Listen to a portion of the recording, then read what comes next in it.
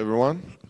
Ooh, I just realized how I sound after a long night of drinking. All right. First time. Swear to God, never drank before.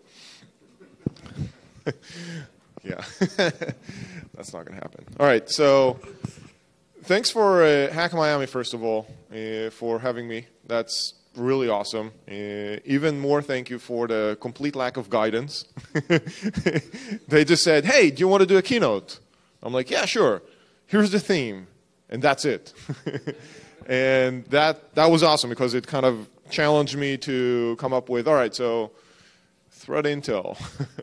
And I know that yesterday's speaker had a certain political affiliation, and I came up with this brilliant talk for the title. I laughed about it, so it's all right. I have a weird sense of humor. What am I doing here?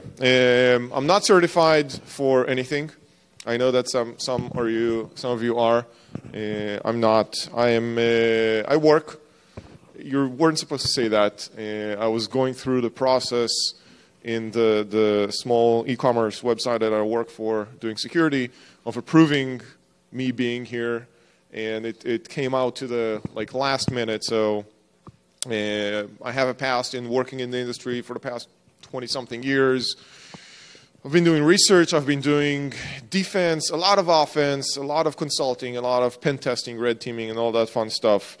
But essentially, I'm a hacker. I've been hacking since I was wee little.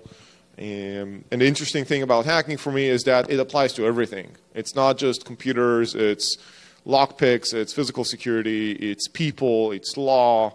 You can hack anything, politics, and so on and so forth. I'm one of the crazy people who set up a DEF CON group. Anyone involved in a DEF CON group in their local? Yeah. So we did that in Israel, in Tel Aviv. That was fun. It still is, going strong. One of the crazy people who decided that we don't like pen testing as it is. And after, a drunken night, we decided to write a standard on how to do pen testing. So that was fun for a while until it got pointed out as this is how you should do pen testing by the latest version of PCI standard and the British Standard of Institute of Standards or something like that. So that, again, that's great. I don't know what were they drinking when they pointed to us. And last but not least, still going strong as a reservist in the Israeli Air Force, doing interesting stuff. All right. Everyone that talks to you has an agenda. All right. Everyone is biased. And instead of just, what? Is that for me? No. All right. Hi, honey. Instead of you trying to figure out what's my agenda and what's my bias, I'm just going to spill it out. All right. I figure that's a little better than just trying to sell you something. So the biggest advantage that I have right now, even more so than in my previous job, as in two weeks ago, is that I'm not trying to sell you anything. I really don't. I mean, you're already buying, so what the hell? But not, yeah, not on this topic. This is based on my personal experiences with the companies that I worked for, with the clients that I worked for, which means it is a reflection of my narrow perspective. You might have seen different. You will experience different things. These are the adversaries that I worked with. These are the companies that I work with. And therefore, that's the information that I can give you. That doesn't mean that it will apply 100% to your situation, so you'll have to make those adjustments. This is a highly fluctuating environment, the whole threat intel and intelligence environment in general. Highly fluctuating. We're seeing a lot of vendors come and go, and a lot of marketing efforts in terms of trying to explain to you what you should buy and what you shouldn't. So that's my agenda. These are my biases. Take them or leave them. So back to, and of course, I'm speaking for myself, not for any company I used to work for or am working for. That's just like the legal disclaimer. So what got us to talk about threat intelligence? I mean, last couple of years, 3 years, everyone's talking about threat intelligence. Everyone's trying to sell it. I want to talk about what intelligence is to begin with. Not a lot of people know that. I happen to had the questionable pleasure to work in the intelligence industry, or to serve in the intelligence industry. And it's important to understand what intelligence is before we dive into threat intelligence and cyber intelligence. And a lot of people get this wrong. And again, this is not a secret. You can pull this up from Wikipedia. I think there's a source blur down there. Intelligence, let's start from the sources of intelligence. We start with operational environment, all right? Just what's around us, or what's around the business. What kind of data, all right? After we collect that information, we have data. That data needs to be distilled into information. Okay, that's a process that requires processing and explanation. That information then needs to be put in context of a target, of a goal, of an operation, of something that applies to my specific task at hand or business that I'm trying to defend or assets that I'm, again, defending or trying to promote. And there's a process of analysis and production that translates information into intelligence.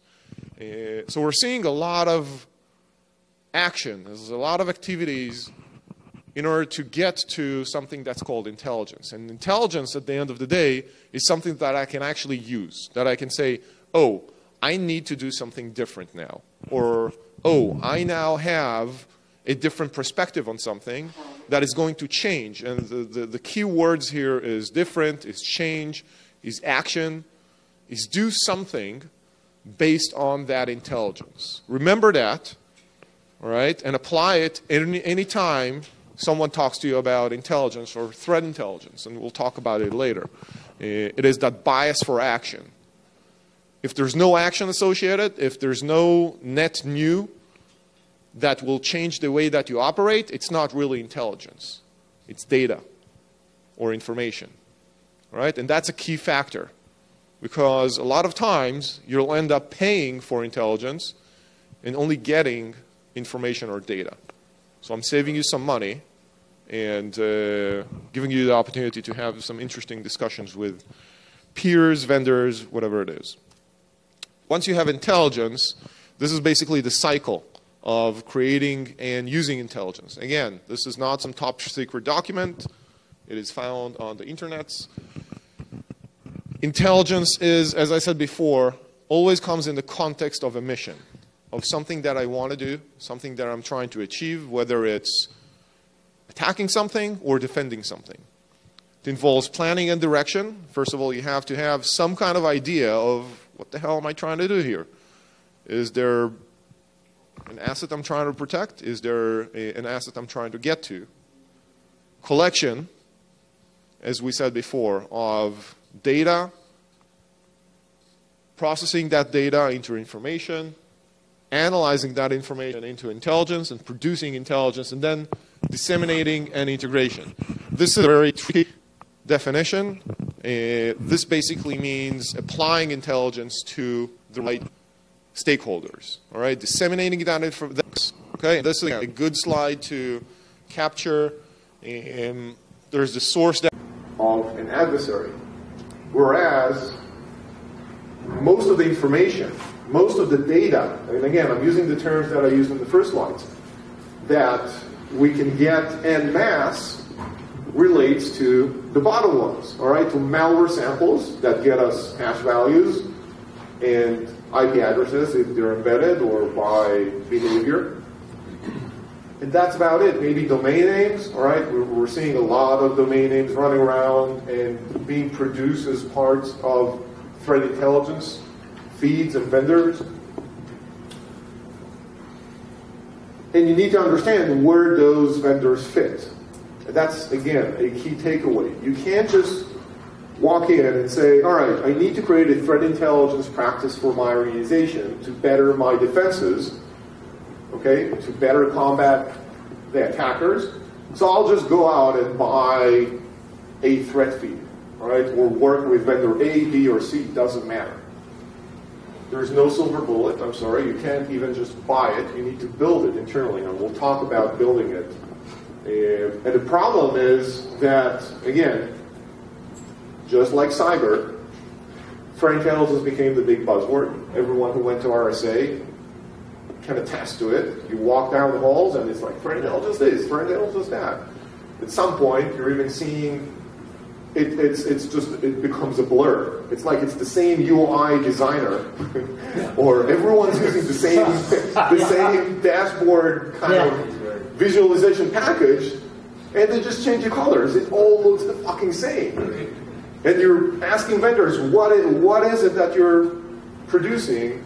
That's a trick question because there are sales drones on the floor. There are no real engineers there, but they can't really give you an answer. They keep repeating the same washed up kind of briefing that they got. Next gen threat intelligence. Next gen, yes, it helps your cybers.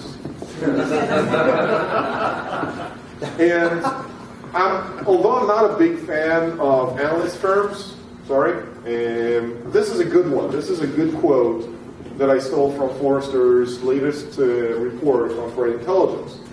And it pertains to, again, to the same kind of washed up, in your face, put it in the sock idea of those maps. And the quote goes like, real-time attack maps of your infrastructure and your business partners' infrastructure. Right? That's what you should be looking for. Anything else is a distraction. If the attack maps, okay, that we're seeing pushed everywhere. Oh, sorry, that must have been, sorry. Same value, all right? Same value, or just paying different currency for it. If the attack map doesn't show your infrastructure in something that relates to you specifically as a business, which means your infrastructure and your partners, right? Anyone that has direct impact on you, if they don't show it, it's a distraction. There's no point. I mean, it's fun, and there are sounds of looking at this other than something fun to look at. There's absolutely zero value, and you can quote me on it. I quoted someone else, so. Oh, that's where it was supposed to be. All right, sorry. Our food is weak today. I did finish this last night, and yes. Yes. It's like after I was like, oh damn, it's just one more thing I want to add. That's what happens. So how do you really create intelligence?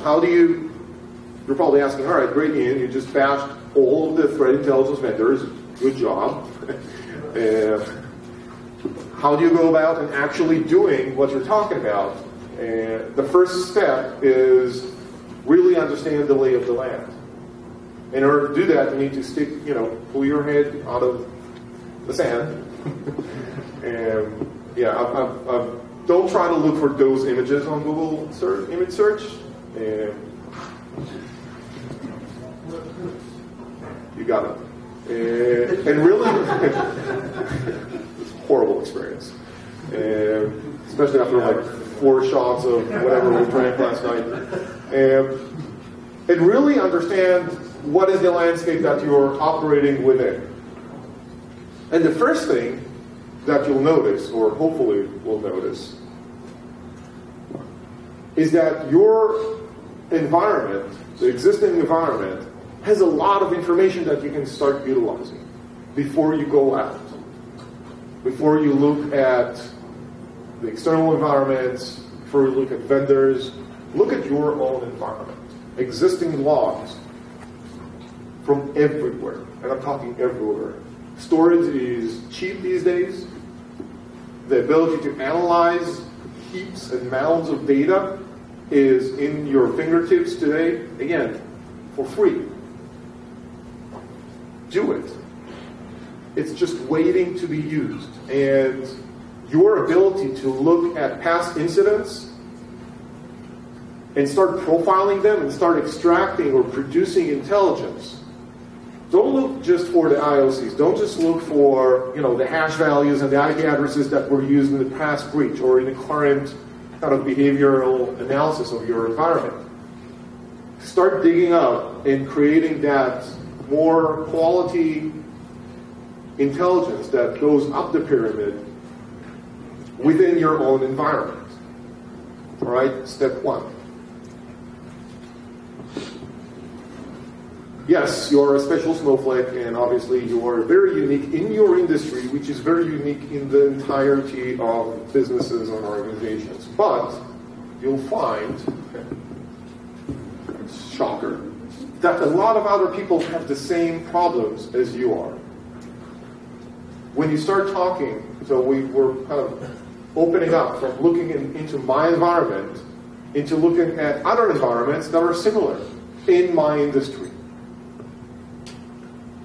And you'll find out that there are a lot of channels that people utilize, especially intelligence analysts and threat analysts, with their competitors, with their partners, with other companies and organizations in the same industry. There's a lot of data. Anyone who's worked in the malware antivirus industry knows that competitors that would kill each other to get to a client are openly sharing data in closed mailing lists and interest groups. A lot of data and a lot of intelligence, and that's just how it works. Otherwise, you're going to be doing double work, and that's not something we want to do. Find those channels of data sharing, either informal, by networking in events like this, and finding other people who work in similar industries and have similar problems with similar adversaries. Again, you're looking to produce that top-notch intelligence. That kind of intelligence pertains to a particular adversary, or threat actor, as we like to call it in the industry. If you look at other industries, they're not going to be the same. And the value of that intelligence is going to be zero for you. So look for those kind of data sharing. So, as I mentioned before, networking, talking to people, and kind of on the other scale of the spectrum, you'll find a lot of just much more organized ways to do that. ISACs, CISP. Anyone heard of CISP? CISSP? All right. Yeah, that's a cyber information sharing something program, I think. It's the I'm actually on it, but not a big fan of TLAs. It's a U.S. CERT / Carnegie Mellon / U.S. government initiative to facilitate intelligence sharing between public and private and government organizations. It's surprisingly fairly well managed, and it's been ramping up in the past year and a half, 2 years that at least I've been involved with in terms of moving from IOCs and simple indicators a little higher up into up the pyramid of pain and providing better indicators and better intelligence per vertical, per industry sector. So again, there are ways to do that, either on the kind of ad hoc networking side or the more established ones. Do it. And make sure that, again, that you're in context, because if you start picking on, the kind of special unicorn, this is and the best example that I have is, not to bash on them, I love the company, Kaspersky had a huge campaign a few years ago, Dooku 2. Anyone remember that? Yes. Who does Dooku 2 apply to? Wow. Well, obviously not to you, but who does it apply to? I was like, who should be scared of the Dooku 2 malware campaign? Who? don't say that again. Who should be scared of Dooku 2? Who was the target of Dooku 2? Kaspersky. Yes, Kaspersky. That is the only company in the world that should give a shit about Dooku 2. All right? There's no point of producing AV signatures for Dooku 2 if you're not Kaspersky. That's the special unicorn. All right, so it's great to hear about it. It's phenomenal to analyze it and kind of unravel the story behind it. I think it's fascinating, but it's the value of something like that from a threat intelligence perspective is absolutely zero if you're not Kaspersky. Be wary of buying in or putting too much time in analyzing those kind of cases. Okay, look for your own special unicorn industry. All right, look for stories and campaigns that your peers, competitors, partners are dealing with, so you can actually learn from it and apply it to your environment. Otherwise, it's nothing more than an interesting story. So how do you go about actually building those capabilities? I mentioned before that you should start looking inside. Obviously, looking inside, you can't just get a consultant. Well, you can, but it's not going to be worthwhile. You can't just get a consultant and tell him, do threat intelligence. You have to start building that capability inside. Now, I'm not saying, all right, go hire a whole new team of threat intelligence analysts. No, I'm saying build the capability. Use your existing resources, your existing analysts, all right?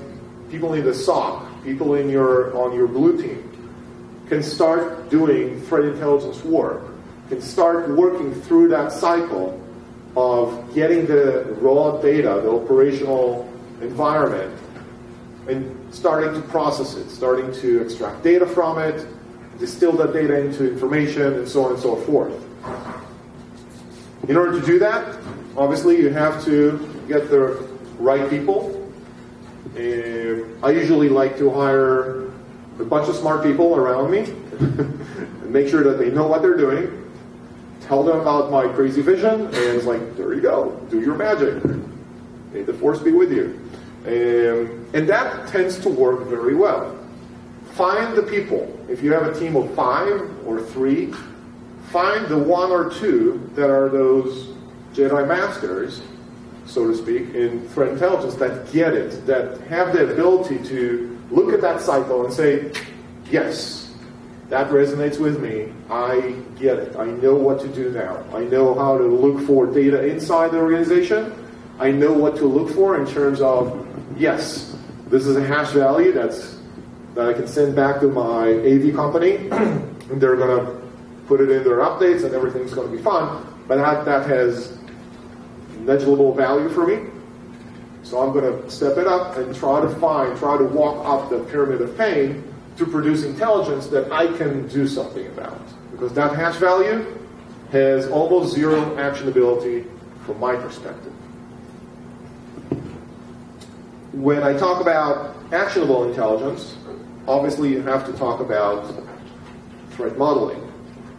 Okay? Because if you don't understand how your organization works and what is it that you're protecting, all the threat intelligence in the world is not going to help you. So when you're building that team, when you're building that capability internally, the first step that you should do after finding the right people is making sure that you have a threat model to work on, to work based off. A threat model, and again, this is a simplified version, it is surprisingly much, much better than the professional slides and kind of models that you'll find on the internet, because it clearly portrays what the threat model should have. Map your assets. What is it I'm protecting? That's a hard question, by the way. All right? A lot of people, when I ask them, what are the assets that you're protecting, start listing IP addresses and servers and databases. I'm like, no, that's bullshit. That's infrastructure. That is supporting infrastructure for something else that might be an asset for your organization.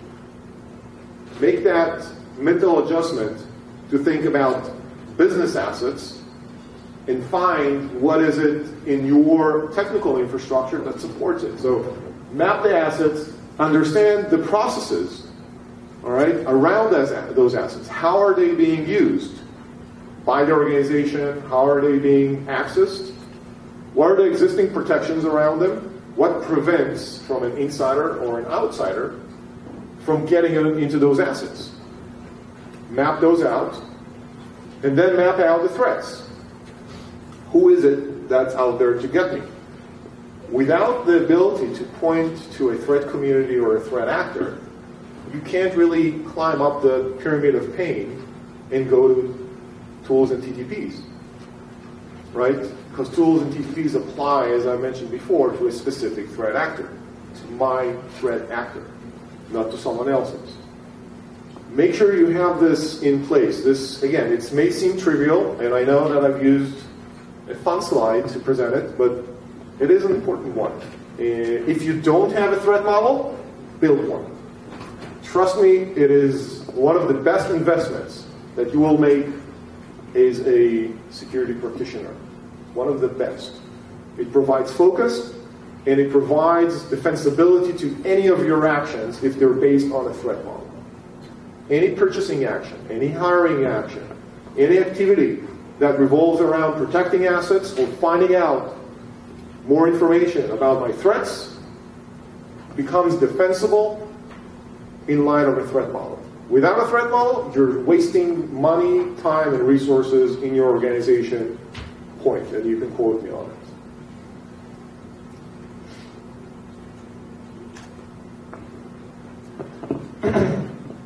This is one of my favorite quotes about a threat model. I don't know if you've seen James Mickens talk before.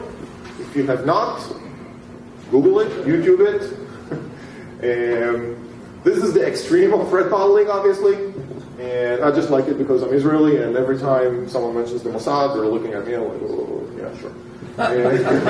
But look at your adversaries, profile them, and work in the context of those adversaries. Okay? That is the target for your threat intelligence practice in terms of gathering information, distilling it, and producing something that's applicable to your environment. And then rinse, repeat, rinse, repeat. A threat model is not a static document. Don't bother printing it. It will become invalid within the time that the ink dries.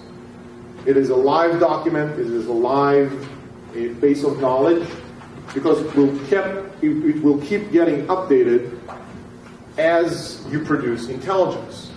The essence of intelligence is to give you better context and better ability to take action. Part of it is getting to know your adversary better. Okay? Part of the deliverables from a threat intelligence practice is changing the threat model with more information and more context about your threats. Sometimes it will be also about your assets. You will find more about third parties that you depend on in terms of your assets. This is the cycle again. Collection, analysis and dissemination, and then taking action on alerts. The alerts go back, this is obviously the internal cycle. Alerts and actions can go out towards changing controls or taking action in your environment or educating people or acting in the sense of routine, as well as I mentioned before, updating your threat model and improving your intelligence collection. This sounds like real work. I know, it's crazy. It's unheard of. That, and again, that's the beauty of it. I don't have a solution for you, so I'm not trying to sell you anything other than work hard, and this will be fun, I promise. Adjustments. I love this graph. This is the most scientific slide that I have, as you can probably obviously see.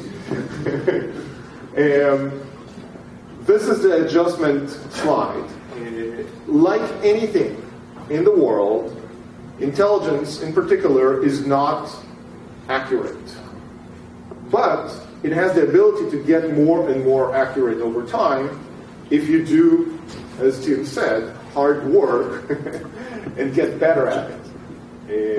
And what the slide basically means is you should always strive to get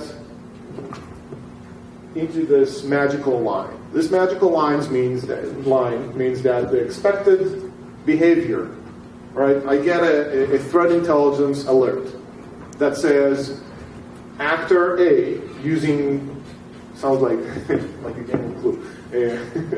Actor A using tool B with TTPs, IOCs, whatever it is going to attack asset C in such and such timing in this environment using a candle in the library.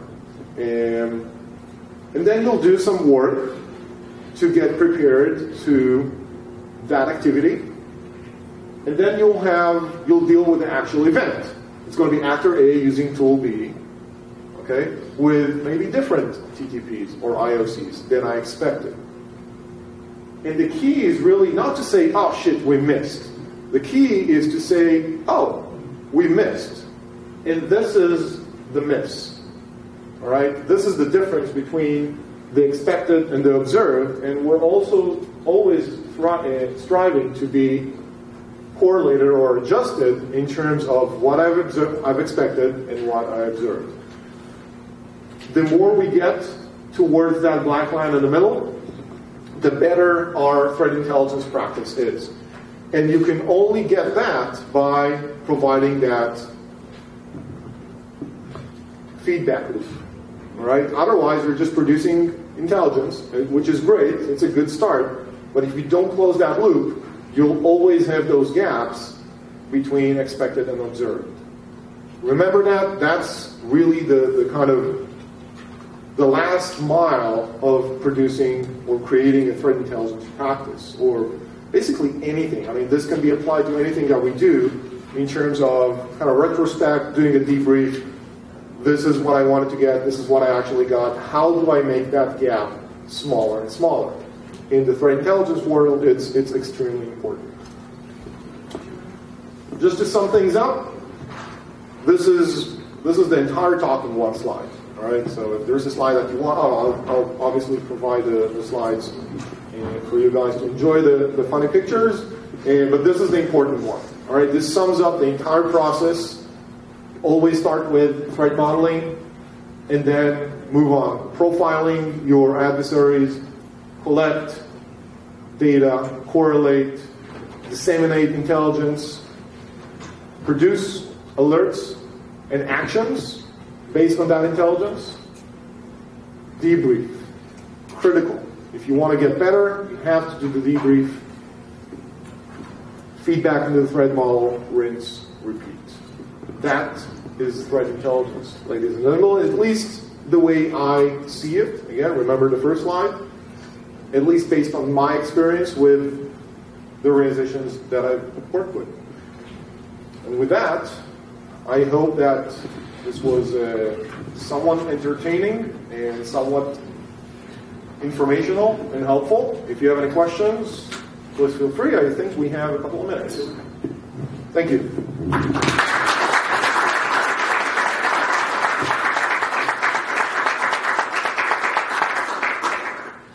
Questions? All right, I'll be around all day. Thanks.